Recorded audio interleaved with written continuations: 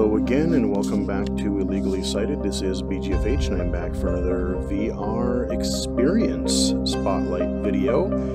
And this time we're looking at an interesting little thing called Colonist A514. And I've looked at this a little bit earlier, just a little bit, and it's kind of neat. It actually seems to be like almost like a science lesson, like the history of Earth, wrapped up in kind of this like weird futuristic presentation, like, oh, you're some weird species from the future and you are coming across Earth and you're learning about it.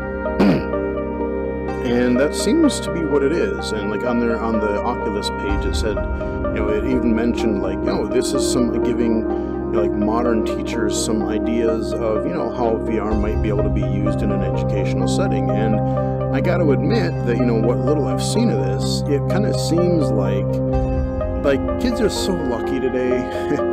Like if I would have had half of the stuff we have, like I would have actually really enjoyed school. Like I had a magnifier and maybe eventually a CCTV and, you know, a little bit more stuff in high school, but like the first 6 years of school just sucked. But anyway, so yeah, Colonist A514. Now, the one frustrating thing I will say about this is that here's where VR is a little wonky still. Like I said, everything is up in the air. The interface, like I have text over to the left of me. If you want to pause it and look at it, there you go. I have text over to the right, and for all I know, well, I don't know if it's the same text or not. But basically, you know, I can't lean in to look at it. It's just kind of set off in the distance there. And in front of me, there's no real button or anything to hit. Like, you know, usually you gaze at a button or something, and you either hit A or you gaze at it until like a little thing fills up and then it'll launch, whatever. This one, like I actually had to, the instructions are right there, and if you have normal vision, it's fine. But the way I see it in VR, it's off in the distance and it's small, so I really couldn't read it, and I actually had to lift up my headset here, and then I had to kind of try to look right at the screen and read what the heck it says, and that's why this one was so different. It threw me off. I wasn't sure how to get into the game, or how to get into the experience, so you actually hit B to begin, or R to reset your field of view. I don't know why they couldn't have mapped some of that to your generic A or start button on the controller and some other button on a controller for controller support. I don't know, but whatever. Let's hit B to begin, and here we go. It will explain. Okay, so yeah, this is like a futuristic school thing. This actually makes a little bit more sense to me now that I've seen a little bit of this.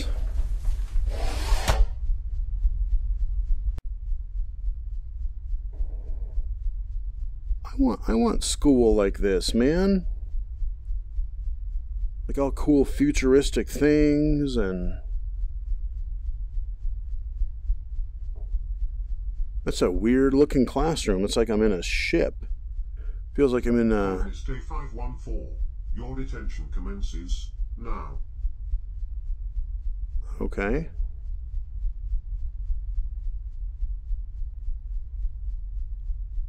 No, I can't read any of that, again, because it's small, and, I mean, the contrast is okay, Initial but it's... data collected from the Voyager and its deployed probe, you know, tell us very little about our destination planet.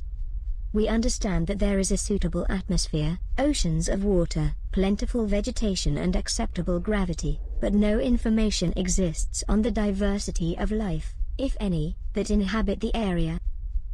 The hastening decay of our ecosystems demanded that a colonization mission be implemented before more data could be collected. We quite literally have no idea what we are sending you into.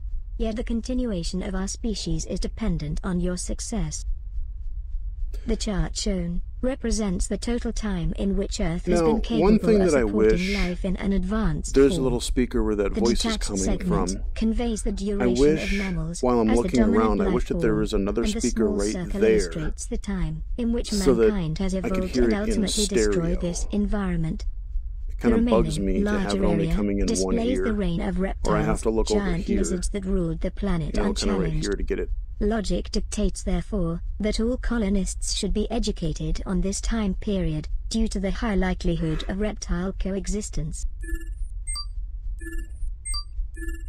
Cool hologram, though, or holograph display. 4.5 billion years ago, Earth was a small fiery planet circling a newly created sun, accumulating central mass from leftover debris in its solar path. A very different place than the one your parents called home. Constantly bombarded during this period, a major collision with a smaller planet would send a fragment of Earth into near orbit, to later become our moon. Over the next billion years, the core would gradually harden and meteorite impacts would bring much-needed water for the outer surface to cool. That's cool The water looking. that you've been sipping in your drink bottle is the same water that was delivered during this time. Alright then. It would take another 2 billion years before an atmosphere thick enough to sustain cyanobacteria could form and the final ingredient necessary for life, oxygen, could be produced. All life forms are built from the same 6 elemental ingredients: carbon, hydrogen, nitrogen, oxygen, phosphorus and sulfur. With these elements in abundance, the Earth was finally ready for the dawn of the dinosaurs. Okay.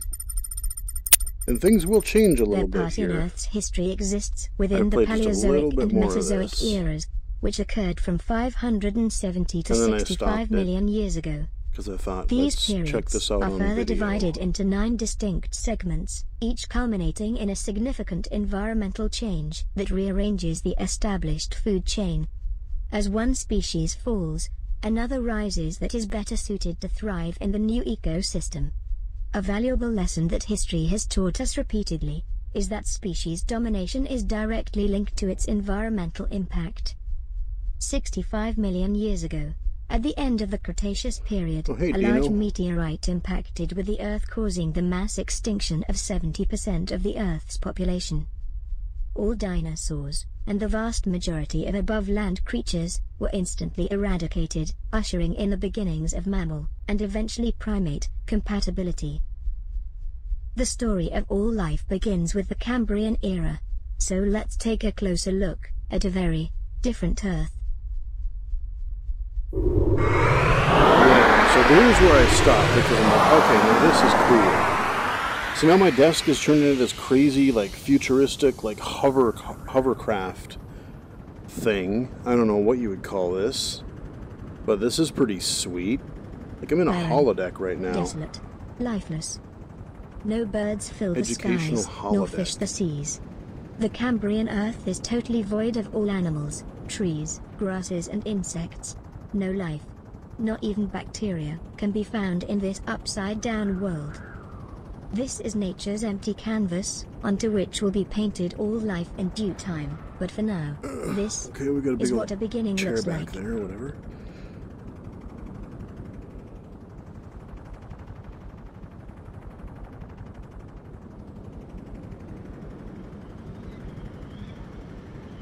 $570 million years ago, all land was concentrated at the bottom of the planet, south of the equator, and divided between the largest continent, Gondwana, and 3 subcontinents, Laurentia, Siberia, and Baltica. Modern-day India, Africa, and Australia were all centered at the southern tip of the planet, while Antarctica and Alaska enjoyed the most tropical of weather. The majority of the globe was covered with a vast, singular ocean of clean water. Plentiful oxygen, warm temperatures, and shallow marine bays, like this one, will play host to the most intense period of evolutionary advancement in so all now the history, Earth is known as the Cambrian life explosion. transformed. We got a whole The bunch of diversification water. happening here today will have consequences that echo throughout all time. Let me adjust my Over the headset next there for a sec. 45 minutes, let's lay witness to the birth of every species chain, and watch as this explosive growth overflows onto the land. But before we can walk in the footsteps of dinosaurs, we need to find a deeper pool and get a little wet. Okay, so now we're gonna look at the underwater startings of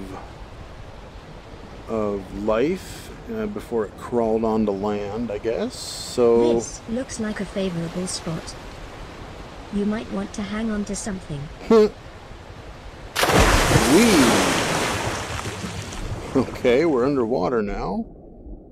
Cool. Oh, that's some cool effects. That's neat. That's cool. I like this. Primitive forms of single and multicellular green algae have started thriving here, grouped together into resource-rich columns that mirror the appearance of modern-day seaweeds.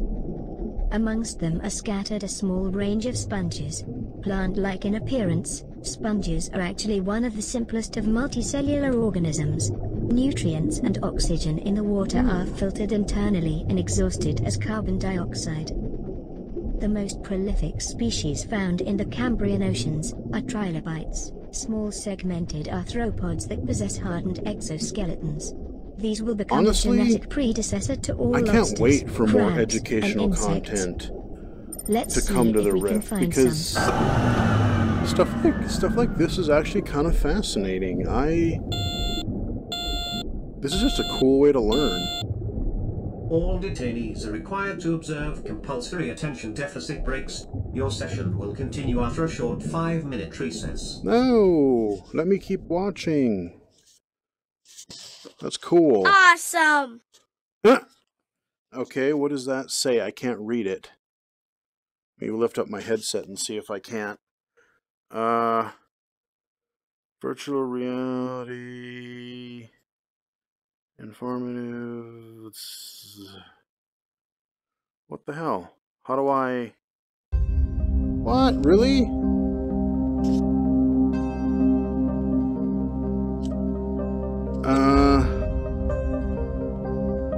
Can I not? The message went away too fast. I wonder if that's just like a demo?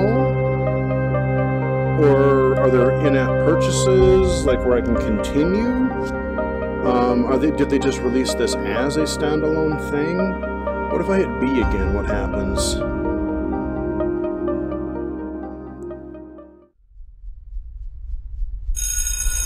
Oh, dang it. Looks like it's going to be the same thing again.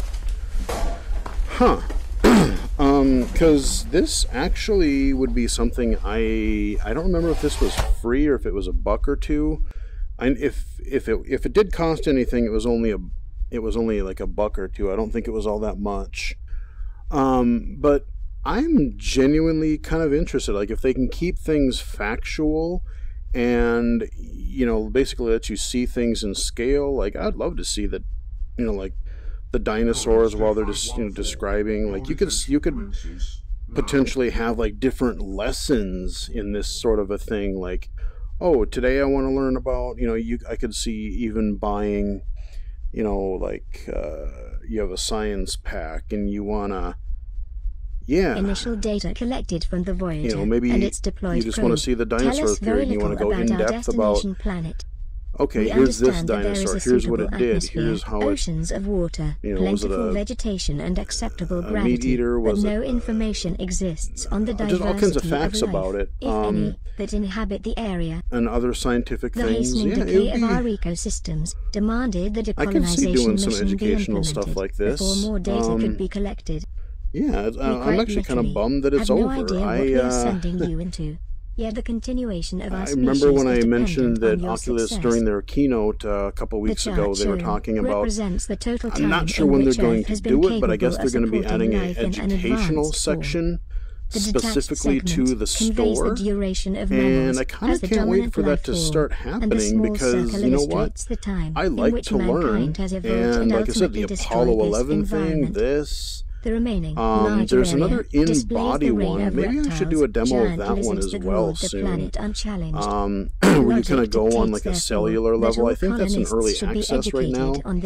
Maybe it's progressed since, because that was one of the first things I tried when I got my Rift, and I haven't looked at it since. So yeah, you know, this kind of gives you a glimpse at another type of way you could present educational material, you know? Kind of a cool, futuristic, scientific way to display facts and kind of, a very different place. In a way, it's, you know, it's like you could think of it as like tricking someone to learn. A major collision with a but at the same time, I don't really think so, because I think, you know, as long as somebody is kind of genuinely interested in learning, like, this is actually a really cool, non-boring way to do it. I mean, part of the problem with sitting in a classroom is like, you know, your traditional school setting is like, I am the teacher, you will listen to me, and you will be bored, and you should learn this way, because that's the way it's been done. But, you know, I think we're maybe starting to get a little smarter about that, and, oxygen could be yeah, I mean, I'm not in school right now, but I will probably pay for educational VR content, because it's kind of interesting. Hydrogen, nitrogen, hope oxygen, you guys enjoyed it. We're going to wrap it up here, but yeah, hope you guys enjoyed this, and follow me on Twitter at BGFH79, and until next time, I will talk to you guys again Earth's history exists within the Paleozoic and Mesozoic era.